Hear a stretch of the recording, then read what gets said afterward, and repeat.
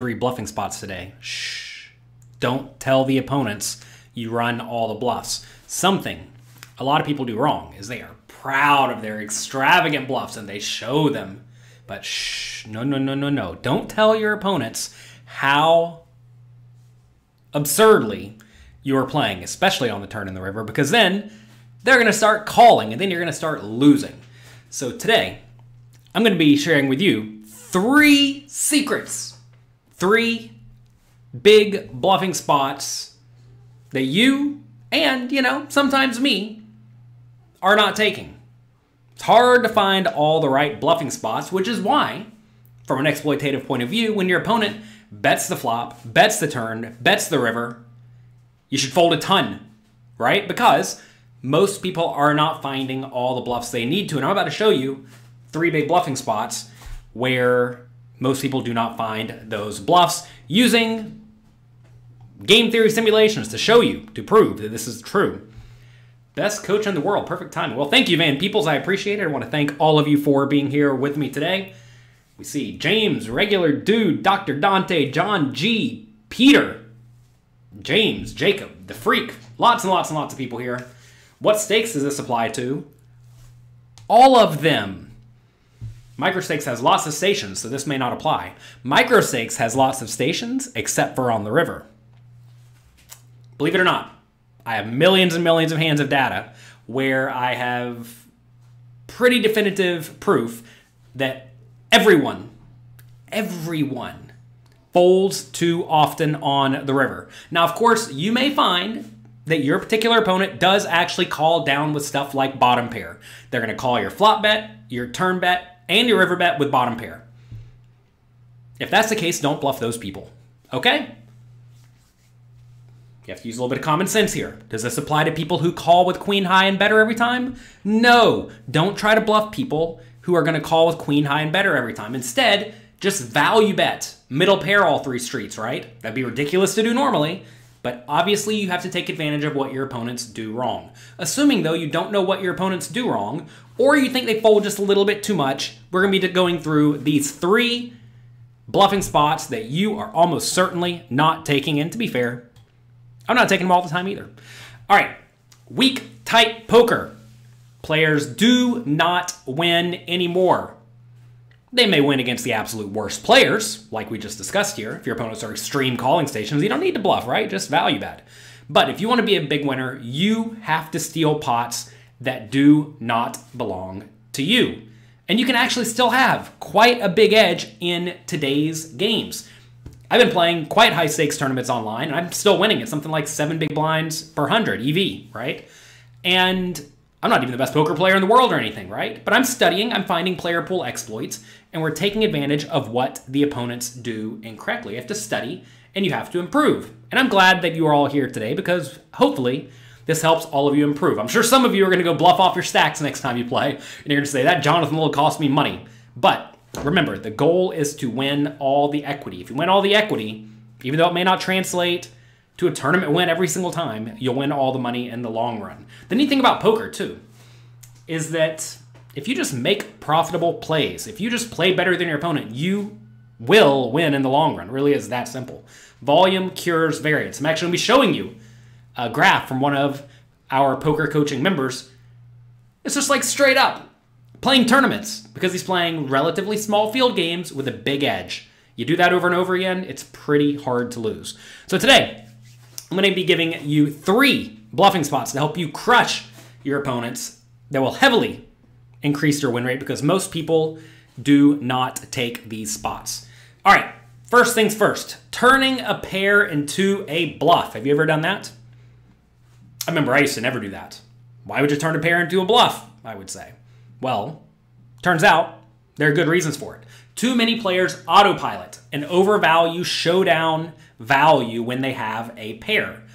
Because many times you should actually be turning pairs into bluffs when it's blocking your opponent's strong holdings. Whenever you have a quote-unquote value hand that could win at the showdown, but probably just doesn't, you should often look to turn that hand into a bluff. Let's take a look at an example here. We have 9-8 of spades. We raise it up. Big blind calls. You can all see my screen, right? If you all can see my screen, do me a favor, click the like button below. Also click the subscribe button if you're watching here on YouTube. All right, we raise it up.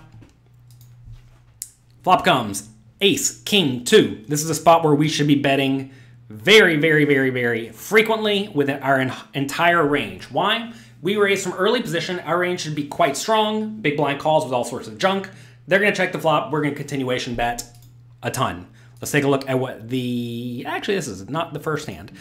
Yeah, oh, this is the first hand. There we go. Ace, king, 2. Here is the GTO solution. As we see, 9-8 suited, betting very, very frequently in this spot. Interestingly enough, GTO strategy uses very big bet sizes on this board, right? Why? Because we have a big range advantage. Okay? And we have a big nut advantage. So we're betting in this scenario very, very frequently. As we see, 9-8 is betting the vast majority of the time using a smattering of bet sizes. Okay? So we're going to be betting here. We decide to go small this time. Is that GTO approved? Yeah, mostly a small bet is used of the bet sizes. About half the time you're betting small. Opponent calls. Fine. I can already tell you, we're going to be bluffing off here a lot. Because we have all the big hands in our range. Do you always bet big when you have a big range advantage? No. We have the Tournament Masterclass at Poker Coaching where we have a flow chart that'll essentially help you figure out if you should be betting mostly big or mostly small. And it's based on a few things, but nut advantage is very important. Who has more nut hands? Also, range advantage is important, but also how well the opponent's range connects with the board. On this ace-king-2 flop, if you think about the hands your opponent is going to check call with, it's going to be an ace, which is going to call any bet, which should usually lead you to bet big. It's going to be a king, which will call any bet, which should usually lead you to bet big, because our aces and our kings beat our opponent's aces and kings, right? And then stuff like straight draws, which you don't mind getting money in against, right? So those are all pretty good hands. When your opponent's range connects pretty well with the board, meaning the hands that they are going to continue with are obviously strong, that's often an indicator that you want to be betting bigger when you have the range/nut advantage. Turns an 8, should we keep betting? This is a spot where old Jonathan Little a long time ago would just check it back every time. But new studied Jonathan Little goes for the big bet. Why a big bet? Because we have pocket aces and pocket kings and pocket eights and ace king in our range, right? Let's take a look at what GTO does on the turn here. GTO with 9-8 suited goes either a little bit over pot or pot the vast majority of the time. Now look, I realize I inputted a lot of bet sizes into the solver here today to try to just like really show all of the options you have.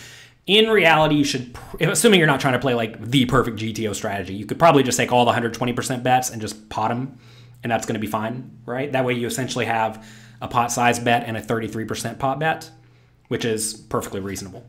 So let's take a look at the hands that the solver does opt to bluff in this scenario. Solver is opting to bluff with all the 8s. Also still some queen, jack, queen 10, jack 10. 10-9 goes for a bluff. Remember how I said 9-8 would often go for a bluff if you had nothing? So as you see, like 10-9 doing that right here. 8-7 also going for a bluff.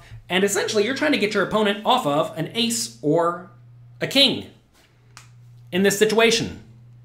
And also notice our value range here, right? Take a look at our value range. Our value range is essentially 2 pair and better. We see king 8 value betting.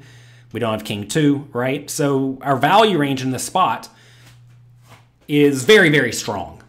I guess we're betting like ace 9 and better, right? So yeah, something like ace 9 and better is value betting. Notice ace 7 and lower mostly checks. The majority of our kings opt to check. So when we are betting, we're extremely polarized, but our range is like so strong to the point that we do get to bet this spot very, very frequently. And it turns out the gut shot straight draws, the various 8s, and the just like total junk hands are pretty good ones to go for the bet. All right, opponent calls. How do you feel whenever you pot it on the turn and the opponent calls? Pretty unhappy, huh? River's a 4 spades, opponent checks, all in. Old Jonathan Little said, showdown value, but no, easy all in. Easy all in. let's take a look at what we're jamming. All the 8s are shoving for the most part, right? Notice here Queen Jack, Queen 10, and Jack 10 actually do not bluff. Why would you not bluff those hands, but you'd bluff with an 8? Take a second, think about it. Well, whenever you have an 8, you block your opponent's calling range to some extent. You make it a little bit harder for them to have to pair, right? What if they lead on the turn? Then your opponent's awful at poker. Why in the world would your opponent ever lead on the turn in a scenario where they are against an incredibly strong range? The times your opponent should lead the turn is when the turn increases their equity and EV, and that is not the case here at all, because I have aces and kings and 8s and ace-8 suited and pocket ace, etc. This would be a horrible, horrible, horrible spot for the opponent to lead the turn. If they lead the turn, they're just going to get demolished. Why does pocket 9s check the turn? Because it has some showdown value. Pocket 9s has more showdown value than an 8. Also, it has fewer outs to improve, right? Notice all the pairs, queens to 9s, are very often going to check here. We discussed this thoroughly at pokercoaching.com, where you want to classify your hands between premium made hands, which is usually top pair, strong kicker, and better, draws, usually obvious draws, marginal made hands, and junk. Junk is very obvious. Sometimes you're betting junk, sometimes you're not. Often you're just giving up with it, but not here because we have so many strong hands.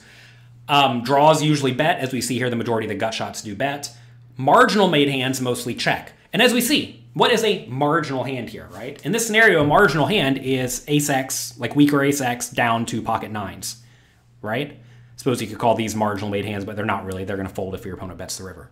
So these are all hands that are checking behind on the turn, very often looking to call a river bet.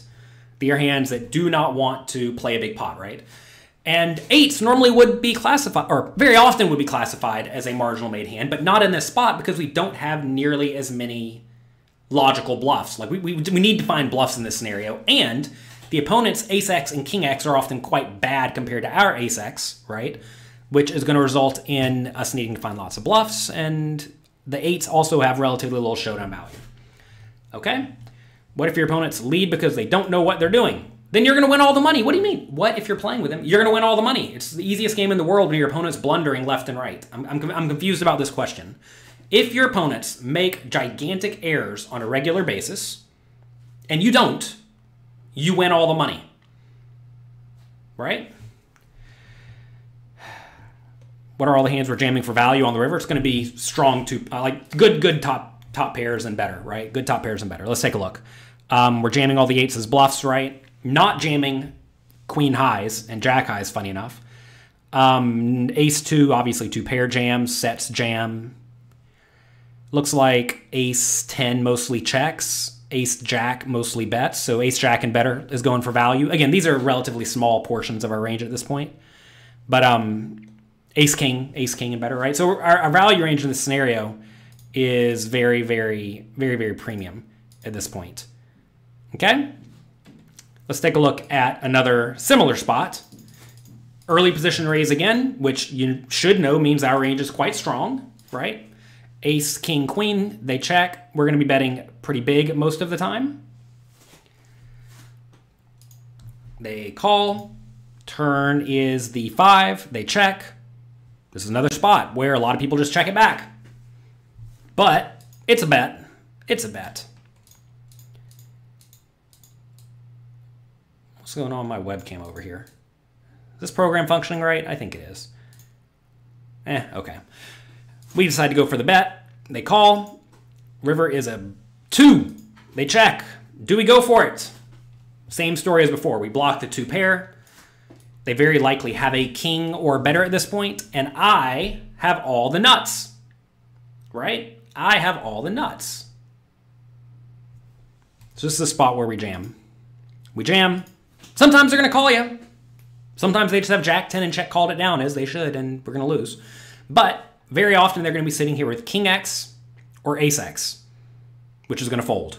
And if they call you here with every ace x, they're actually probably torching their money a little bit. Everyone keeps wanting to go back to what if they lead the turn. If they lead the turn here, we have all the aces. Don't fold all of your aces, obviously. If they lead here, you want to be asking what is their leading strategy, right? since you all want to discuss how to play against someone who's leading, which is not the topic of today. This is not an Ask Me Anything. If they are leading in this scenario, you want to ask, what does their range look like? Is their range premium hands? Then fold all of your marginal stuff and all your junk, right? Is their range garbage? Call with all of the hands that can win at showdown, raise everything else, right? If their range is all marginal hands, like King X, well, next question becomes, will they fold it to a raise? If they will, raise with everything that can't beat King X, right? So this is a spot where it's an incredibly exploitative scenario. Most of the time, I think most bad players who are leading here just think they have the best hand. So if they just think they have the best hand, then they probably have a good hand, so you just fold, right? Depending on the lead size, of course. If they pot it, you fold. If they bet 20% pot, you don't fold. All right, back over here to this hand. Do we value bet ace-queen on the river? Yeah, definitely. Don't they have more jack-10 than us? Yes, but we have aces, kings, queens, ace-king, ace-queen, king-queen, right? We have all of those. They're going to 3-bet a lot of those before the flop, which gives us effective nut advantage. You have to realize that whenever you say who has more nuts, it's not who has more of the exact jack 10 nuts. It's who has more of the effective nuts, right? And you also have to remember who has more ace X, the bad ones. The opponent does. Who has more king X, the bad ones. The opponent does, right? Who has more queen X, the bad ones. The opponent does. So yeah, they have all 16 nuts, but we have at least 4 of them. And we also have aces, kings, queens, etc. that they do not. All right, let's take a look at another spot. Next, let's discuss using low equity bluffs. Something else that's kind of difficult to find because very often the logical bluffs come from gut shot straight draws, overcards, backdoor flush draws, etc. If you only barrel the turn with the good draws, though, you are not bluffing often enough. And sometimes you need to use low equity bluffs that have good card removal and blockers. I'm going to give you a few examples of this. Here we have King X suited. We raise it up on the button, of course. Big blind calls. Jack 9-5. They check. We're going to continuation bet. You think John is only looking at the YouTube chat. It says hero call on Twitch. No, I'm looking at all the chat. To be fair, look. You all may not believe this, but this takes a little bit of brain power for me to present this presentation to you. And also, to read the chat over here, it's a little bit tough. It's a little bit tough. I do my best. Hope you all appreciate it. If you appreciate it, do me a quick favor. Click the like and subscribe buttons below. Click the subscribe button. Click the notification bell. Click all the buttons. Why are we bluffing with missed draws when we have obvious bluffs? Instead, why not choose to bluff with air? Because when we have the bottom pair type hand, right? The bottom pair type hand blocks the opponent's calling range. It makes it harder for them to have 2 pair that has an easy call, right? All right, here we continuation bet using a relatively big size. This is a spot where we should be betting not all that often, but when we do bet, we're going to use pretty mixed sizes in this scenario because we have lots and lots of very strong hands, but also lots of strong, or like marginal-ish hands, like a 9 or a jack, right? That's likely good. Okay. Robert says, what if the villain's a ninja? Yeah, what if they're a ninja? What if they're an airplane pilot? Right, okay. All right, everybody. All right. This is not a comedy show. If you want a comedy show, go to the other people's channels, okay? We're serious poker players here.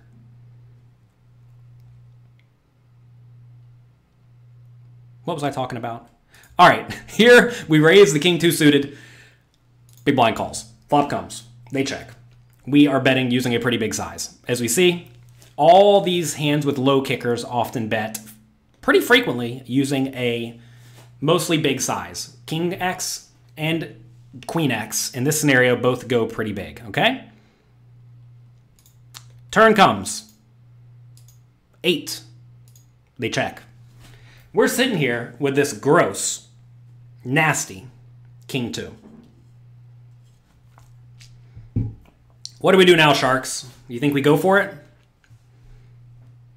Do we go for it with all our King 2s or just some of them? What do you think? Against a calling station, don't continuation bet flops like this. Yeah, you should not continuation bet nearly as often against someone who doesn't fold. All right, let's take a look at what GTO does in this scenario. GTO, on the turn, opts to bet big with all the king twos. All of them. All of them. It's a powerful spot. In this scenario, we essentially don't want to block the hands that the opponent will logically fold. What hands will the opponent logically fold on the turn? They're going to logically fold random hands that contain stuff like a 10 if you blast them, right? Will they fold a 10 if you blast them? Maybe, maybe not. Will they fold a 7 or a 6? Probably, right? You put them in a pretty nasty spot. What about random queen? Will they fold a random queen if you blast them? Probably. Notice queen also has a gut shot, which is quite nice. So queen's going to be a really good card to bluff with, as you see here. Queen 7, queen 6, queen 4, queen 3, queen 2 bets every time, right? But we see these, essentially something you'll see very regularly is that when you have a card, like a 4, a 3, or a 2, that does not really interact with the range of hands that your opponent would start with before the flop, because they're going to play fewer 4s, 3s, and 2s than other middle connected cards, right? That usually leads you to want to be bluffing a little bit more often. Kind of a confusing topic, confusing concept, but this is something you see very, very consistently. Is this the buttons range? Yes, this is the buttons range after we bet the flop. And something you will very frequently see when you look at the solver are these low, big card, little card hands, where the little card is below the board, like 4, 3, and 2. These hands often do go for the bluff. No one folds to continuation bets these days. But they fold to turns and river bets. So here, we do pull out the pot size bet. Pot size bet in this spot feels pretty nasty to like me naturally as a tournament player, because notice we only have 100K left if we fail. But if we go over here and look at GTO, pot size bet is used a lot of the time, and the king 2 does go for the pot size bet a lot of the time. Notice though, 2/3 pot bet is mostly used, which is what I would have done here. In this scenario, I think I would have gone more like, you know, 50K, give or take.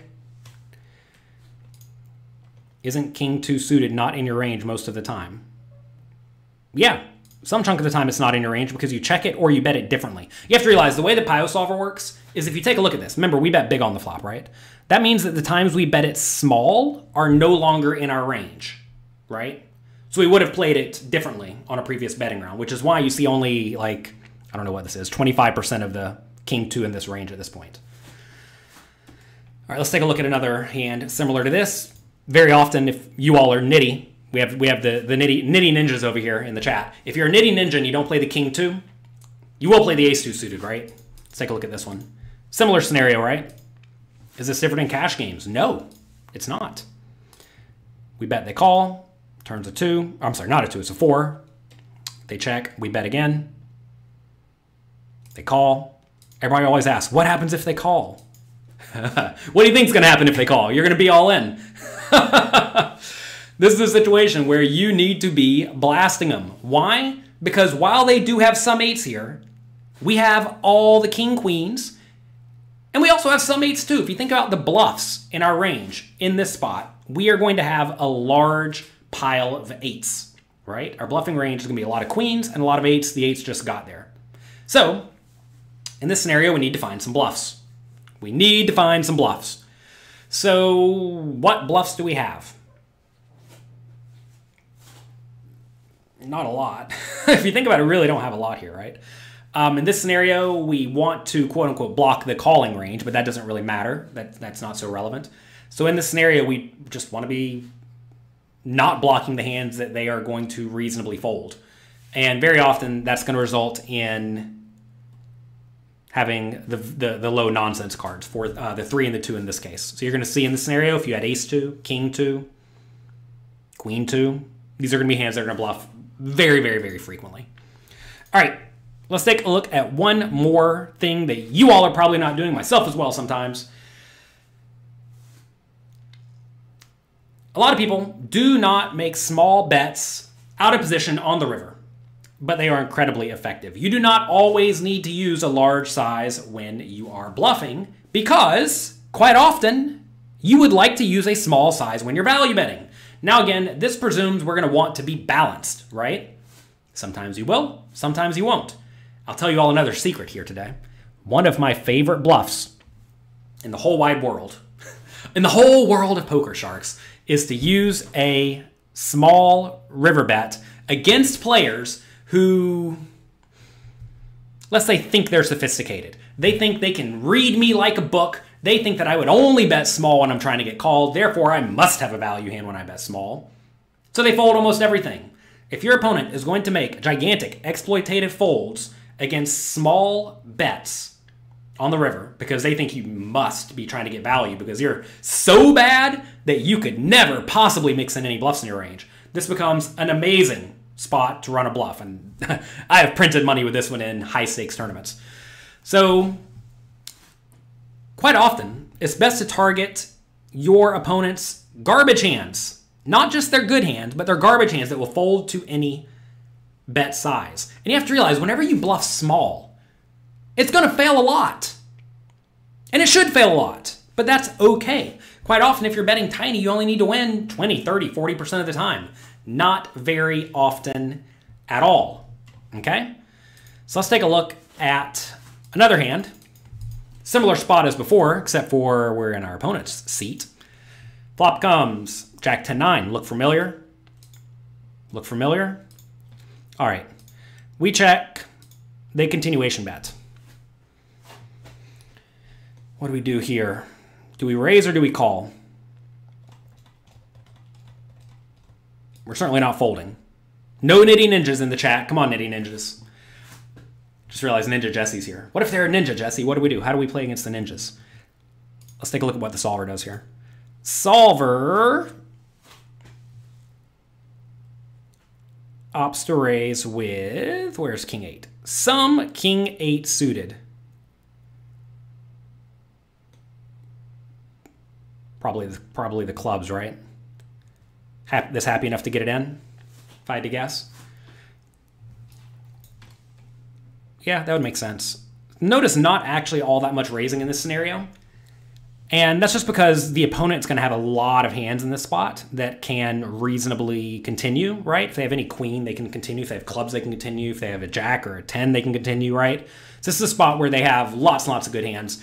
And very importantly, the opponent's using a 2/3 pot size bet, right? I mean, we can just go right back. Actually, no, we can't. We could, if you look at what your opponent's 2/3 pot size range should be, I know your opponents may play differently, but their range should be quite polarized. So what are we going to check raise here? GTO, in this spot, likes to check raise King, Queen for the nuts, Queen, Jack, top pair, great kicker, Queen 8 for the nuts, effective nuts, I know, a few Queen highs, 8-7 for the nuts, and a few flush draws, right? So it check raises some queens for the good end of the straight, check raises some low flush draws, and it check raises some very high equity flush draws. Some sporadic King X, some sporadic King 8 offsuit. Okay, so, you know, this is a spot where we could go for it, but I think you probably just want to call. We do call, turns to 4, we check, they check it back. They decide to not go for it. On the river, what do we do? You think King High has any showdown value? Definitely not. What do we want to block here? King Jack, King 10, Queen Jack, Queen 10, King 9, Queen 9. Stuff like that. Those are very logical hands. What are we trying to get to fold? We're trying to get Ace High to fold here, I think, a lot, right? Ace King, Ace Queen, Ace X. Trying to get a 9 to fold. Trying to get like pocket 7s to fold, right? We're trying to get some pretty weak hands to fold. This is a spot where if we do bet big, yeah, we may be able to get like a 10 to fold, but like a Jack's never folding, right? So this is a spot where I think we need to go small because we are targeting a relatively weak range, right? We're trying to get pretty weak stuff to fold in this scenario. And we gotta presume we have no showdown value, right? Effectively none. Even if we did have a little bit of showdown value, if you give us like bottom pair, I'm not gonna say we should bluff bottom pair. I guess we can look at the solver and see what we should do. But I think this is a spot where we need to go for some giant bets and some small bets. We need to have a very mixed bet size here. Let's see what GTO does. All in, goodness gracious. All in is 2.5 times pot. All in 15% of the time. Pot size 3%, so you could probably just lump those in with all in. 66% pot, basically none. You can lump those in with 33. And a lot of small betting here. And a lot of 10% pot betting too. Ooh, tricky spot, 10% pot betting. So we're going to look at a few things here. We're going to take our time. Which hands go all in? The nuts, king, queen. The nuts, some queen 8. The nuts, 8-7. These flushes, these hands down here are going to be flushes. So nut flushes. So we see we're jamming basically a flush, or sorry, straight and better. Plus some bluffs. Notice queen 7 some portion of the time. Notice king 8, king 7, ace 8, queen 7, queen 6, queen 5. All of these hands going for an over bet 2.5x pot all in a decent chunk of the time. You ever 2x potted on the river here? Most people don't. Most people don't. But you have to realize, in this scenario, your opponent would likely bet some flush draws on the turn, so they don't have a ton of flushes. We would check call a lot of our flushes on the flop. Well, flush draws on the flop. And also, our opponent doesn't have a lot of straights, and we do, right? If we look at our range here, we actually have a pretty good amount of straights in it. So we have a lot of straights, and we have a lot of flushes. That allows us to overbet jam some portion of the time. Okay, fine. What if we're not going to overbet jam? And we're going to go for the, not the tiny bet, but the small bet. The 33% pot bet. 33% pot bet is made mostly with marginal made hands, if I had to guess, right? It's going to be this color. So we have queen 10, middle pair, king jack, top pair, queen jack, top pair, queen 10, middle pair, king 10, middle pair, jack 10, two pair, jack 9, two pair, jack 8, top pair, jack 7, jack 6, all top pairs. So all the top pairs are going 33% pot. Lots of 10s going 33% pot. And a smattering of bluffs. If you look around at this random like king 8 like we have, that goes for the third pot bet some portion of the time. Hands like ace 8 go for third pot some portion of the time. What else do we have for third pot? We have this king 8 here, this king 7 here, right? We have some queen X going for a third pot, queen 2 here going a third pot, queen 5 for a third pot as bluffs. So you see, like we are picking some bluffs in our small bet size, right? Then if you look at our tiny bet size, that's going to be this lighter red color. We're doing that with stuff like bottom pairs and a few stone bluffs, right? So we see a lot of 9-7, 9-8, 10-8. Actually, these, what color is this? It's kind of hard to tell the colors, I know. So it looks like some middle pairs are going for the tiny bet. You're going to find that in general, the tiny bet size is used on the river with a little bit of nuts, tiny bit of nuts, a lot of like bottom pair type hands, and then a tiny bit of bluffs. Whereas your medium bet size, 33% pot here, is used with a lot of marginal made hands, like 70-80% marginal made hands, like 80%, 85% marginal made hands, and then a small portion of bluffs. Then your giant bet size is going to be mostly value hands. Call it, you know, in this scenario, probably 60-ish% value hands, and then 40% bluffs. And that's going to put your opponent in a very tough spot. You got to make sure, though, that your giant bet size is used with hands that primarily can get called by, well, you're not going to get called by better hands all that often, right? You would not want to use a giant overbet here with something like 10-9. That would be pretty bad. Notice here 10-9 is 33% pot bet size, right? And that's because if you 2x pot it all in, they're not going to call you with all that many worse hands. So that's why we see in this scenario, the giant overbets are made primarily with straights and better, right? Should we start attacking capped ranges with overbets? Sure. But if your opponent's range is capped, you have to ask, what is it capped at? If it's capped at two pair, it's not all that capped, right? But if it's capped at, you know, middle pair, sure. Like right here, our opponent's range is pretty much capped, right? Capped meaning they probably don't have all that many nut hands. But we can't just start blasting them because they are going to have flushes sometimes, right? So anyway, in this scenario, one thing you always want to ask yourself, especially when you're playing against like non-really good players, is what am I trying to get them to fold? And is that a logical hand? So here, like I said, we're trying to get them to fold a 9. Very logical. They could definitely have it. We're trying to get them to fold pocket fives. Very logical hand, they could easily have it. We're trying to get them to fold ace high. Very logical hand, they could easily have it. How much do we need to get them off of ace high or a 9 or pocket fives? And the answer is just not a lot. Just not a lot. How many buy-ins should you have before you run this bluff? It's not a great question. The better question is how many buy-ins should you have before playing the game to begin with? Make sure you check out my Bankroll Bible. It's completely free at pokercoaching.com/bankroll. Did you all enjoy this today? If you did, click like, click subscribe. I would appreciate it. These are my top 3 bluffing spots that you are probably missing. You're probably not turning pairs into bluffs often enough, especially when you have a tight range with no obvious bluffing candidates. It's very important. You need to have a tight range to begin with, and you need to be struggling to find enough bluffs. When you can't find enough bluffs, turns out bottom pair is what goes for it. Next, you're probably not using low equity bluffs. You usually want to be looking for bluffs when they have really good card removal effects, despite having like no equity. And you also want to use small bluffs on the river, especially out of position. These bluffs are the nuts. They don't work. They don't have to work very often, and they, to be fair, against most, a lot of people are not going to work very often. But players have a really difficult time defending against small bets, especially like we just talked about in the chat. Their ranges are going to be somewhat capped, and especially when you logically target stuff like ace high and under pairs, right? Those hands have a very, very difficult time defending. All right, it's Cinco de Mayo. We're having a sale at pokercoaching.com. I want to tell you about it.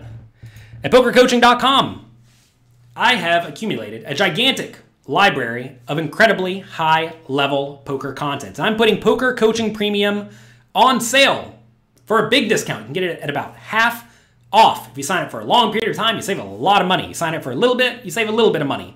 With Poker Coaching Premium, you get full access to my Tournament Masterclass. We actually referenced it earlier today. Also, my Cash Game Masterclass. We have 30-day tournament challenges, 30-day cash game challenges, where I send you a piece of content to study every single day for a month that, if you do, will get you in the habit of studying. It will get you up to speed, and it will result in your poker skills improving. Here's one of my, well, he is my most successful poker coaching student, Blaz Scarmaker Zerjau. Absolute crusher. He has about $2.5 million in lifetime tournament earnings, including a cash for $1.3 million and a $5,000 buy-in tournament on Party Poker, which he got into for $5. Pretty good run up, 5 into 1.3 million. Also, recently, September 16th, cash for another $550K. Absolute crusher. And the World Series of Poker is coming up. Feels like it's coming up immediately. I know it's in like 6 months. But I actually did a World Series preparation sessions with Blaz. Is that a sentence? We did a lot of sessions where essentially I went through a lot of his hands, a lot of his questions, and basically just answered everything I possibly could to make sure that he was well prepared. And, you know, his World Series of Poker is marginal, as very often it is. But shortly after that, he took 4th place in the WPT Online Championships for $550K. Let's hear his thoughts about this experience.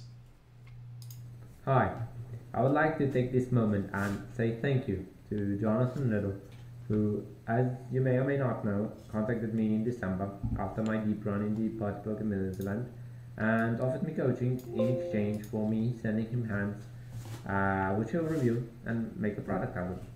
And as we are nearing the end of this process, I would like to share some thoughts.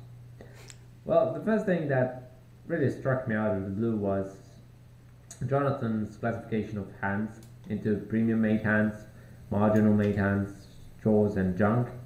He also points at this quite nicely in Mastering Small Stakes No Limit Hold'em, and it made me realize I was turning way too many marginal made hands into bluffs. He likes to bluff. I was under bluffing with draws and then sticking in pots with too many junk hands, too many junk here part of my range. And this idea of thinking in ranges and mixing it with exploitative play, which he really points out quite nicely in his reviews, and really made my decision making a lot better than it was, and it also made me easier to spot mistakes in my game on my own, And when you are spotting mistakes on your own, it's a lot easier to strive to work to improve those mistakes rather than when you're just ignorant that you're even making mistakes. The whole process did make me want to work harder on my game every day, and this is really the one thing I would like to thank Jonathan the most. Is he really made me fall in love with the game so much more than I was ever before, and I'm really looking forward to put this knowledge to use and try to do my best. All right, there we hear from Blas. He's absolutely crushing it. I'm glad that I made him fall in love with poker more than before. That's a nice thing to think. I don't think of myself as a matchmaker, but apparently we matched Blas up with poker pretty well. So, people who sign up to Poker Coaching Premium get full access to my tournament masterclass. Over 75 parts to this, including many quizzes. After every single part, there's a quiz to be sure you fully understand everything that Blas just talked about there, and a whole lot more. If you liked our presentation today, the first 30-35 minutes of this webinar, that's a lot of what the tournament masterclass is, except for I go through and really give you clear, implementable strategies so that you don't have to just try to memorize what a solver does and do it at the table. You will know which hands to bluff and which hands to not bluff, right? You will know these things because there will be systems in place to ensure that you are playing well. This course is not for sale. It is exclusively for Poker Coaching Premium members. Okay? If you're a Poker Coaching Premium member, you have access to this. It's right there in the Courses tab. Here is a laundry list of items in the Tournament Masterclass. As you see, we discuss how to play all the stack sizes, not just a few, even though, a lot of tournament poker is shallow stacked play. You do know how to play deep stack to some extent. We also discuss how to play all the spots after the flop. Really, this is comprehensive. It's a big course. This course is not for people who, want to sit back and have a beer and watch 15 minutes of poker each day and play poker one time per quarter. That's not really who this is for. This is for serious poker players who want to improve their skills. So if that's you, check it out. Also, we discuss things like ICM. I know this is just 3 little letters, but it is a gigantic portion of the course. We also discuss adjusting to various tournament formats like satellites, 6-handed tournaments, stuff like that. We discuss bankroll management. We discuss various other topics, and we'll call them pro tips. And I also go through a bunch of hand histories that I have done well in recently. All of these took place over the last 6 or 8 months or so. And, we've had a pretty good run. Also, Cash Game Masterclass. This is a 29-part masterclass where I teach you how to crush cash games. Again, this is just included at pokercoaching.com/cinco. If you have any questions about the sale, etc., head over to that website, pokercoaching.com/cinco, and check it out. Okay, go there. Also, you get access to everything we have at pokercoaching.com. We don't just have a few courses. We have over 1,200 interactive quizzes, and we upload more and more and more every single day. Let's hear what Blas thought about the quizzes. The hand quizzes. Well, I actually made a goal to go through all hand quizzes in the pokercoaching.com. I'm halfway through them, and they really did improve my game really significantly. Good. That's what we're going for. We're going for significant improvement. Not little bits of improvement, significant improvement. And essentially, the quizzes are like you sitting down, playing a poker hand, and then getting immediate feedback from a world-class poker player after every single betting round as to whether or not you played well or if you played poorly. And if you do that over and over and over again, you will get feedback. Here's one of our other poker coaching students, longtime student. Here we have Chris J. O'Neill on Twitter. Check him out. He had a new high score the other day. He cashed for $18,000 in an online poker tournament. He's been playing the Pennsylvania tournaments. He is an American poker player, living in America, grinding it out. And I just want you to take a look at his tournament graph. This is just on Pennsylvania Poker Stars, okay? Hasn't even been around all that long. He has basically gone straight up. You'll say, wow, that's a really beautiful cash game graph. Oh, no. This is a tournament graph. He has profited $100,000 on poker coaching, not poker coaching, on Poker Stars, Pennsylvania, over the course of 1,000 games, playing average stake $87, or what's it, $67? $87. So, all the big games on this site with an ROI of 61%. I actually met Chris must have been 2.5 or 3 years ago now. I met him at Borgata. Whenever I go to play live poker, I try to have breakfast with my students. So we got together. There were about, 12 or 15 people there. I met Chris, and Chris was like kind of new to poker. He was young. He must have been 21 or 22. He was super excited. And he's like, all right, I'm taking a big shot today. I'm going to play the $1,000 six-handed tournament, which was the tournament I went there to play. And I was like, well, you're probably taking a shot. Good luck. Have fun. Enjoy yourself. And you know what he did? He won the thing. He won the $1,000 six-handed tournament at Borgata that day right after we had breakfast together. So that was a lot of fun, and I'm glad to see him grinding it out online and just crushing it with this. I've never seen tournament graph look this good, honestly. And someone actually commented, highest score is only 18 buy-ins, well, $18,000. But you got to realize, these are relatively small field tournaments. It's as if he's going to play at his local casino with 50 people. And if you play these small field tournaments often and on a regular basis, inevitably what happens is you don't have a whole lot of swings. This is kind of like what I used to do back when I used to play sit and goes online. I had not a 60% ROI like Chris here, but a 5% ROI. 5. Not a lot. But I played a ton of games, and my graph was just a literal straight up line. It was amazing. And if you find a game you can beat, play it a lot, this is what your graph will look like. So far, I spent over $350,000 hiring world-class coaches for all of you to create content inside of Poker Coaching Premium. And to be fair, it's a little bit selfish. I hire the coaches for me too because I like studying, I like improving my skills. All the spots today, I learned because of all the other poker coaching coaches and because of the ways they taught me to dig deep and study, right? I've improved because of them. Here are our world-class coaches. We have Faraz Jaka. He was WPT Player of the Year. When you win WPT Player of the Year, they give you this giant trophy here. He must have one at his house as well.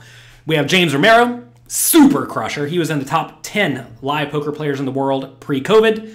We have Bert Stevens, Giraffe Ganger, #1 tournament player in the world online. He streams regularly for the Poker Coaching Premium members. It's great. I mean, that might be my favorite thing on the website, where you get to watch the literal #1 online tournament player in the world stream for like 8 hours. He's fun to watch too. Yeah, he enjoys himself, has a good time, answers all the questions that come in from the members, and he guarantees a final table every single session. And he makes it happen like 85% of the time. We also have Angelo. Angelo, I've learned a ton from. Just all sorts of great things from him. We have Brad Wilson, world-class cash game player, has a great podcast, Chasing Poker Greatness. Oh my God, I mean, like everyone here is great. Take a screenshot, look them all up. One player you may not know is Ryan O'Donnell. Ryan just made an incredibly in-depth spin and go course. A lot of you told me you wanted spin and go content. Look, I have been very hesitant to make any content for anything besides no limit hold'em tournaments and no limit hold'em cash games. Why? Because honestly, I don't think those games are played all that much. But we made a big investment here with Ryan O'Donnell to get him to make a giant spin and go course. He's out there making content on YouTube. You can follow him on Twitter at 3handedpoker.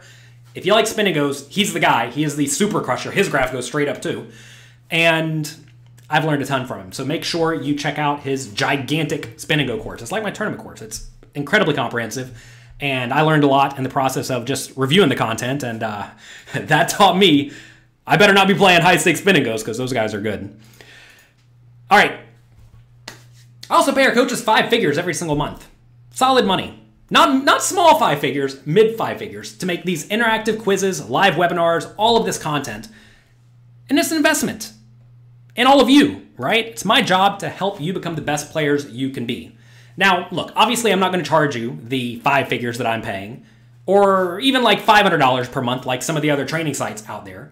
But if I did charge you that, pretty high price of $500 per month, and all it did was let you win just one big pot each session that you would not have otherwise won. What is it worth to win just one extra big pot?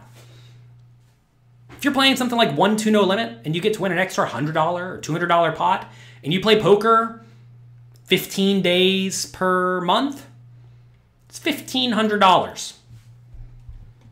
And that's if you're playing 1-2 no limit. What if you're playing like bigger games, right? It's just an absolute steal. What if all I do is let you attend the live weekly coaching webinars with our coaches who have a combined tournament earnings of over $56 million and a whole lot more in live cash games and online cash games, and let you ask them your biggest poker questions every single week in real time? It's what we offer. You can ask the best players in the world whatever you want, and they'll answer it. What is that worth?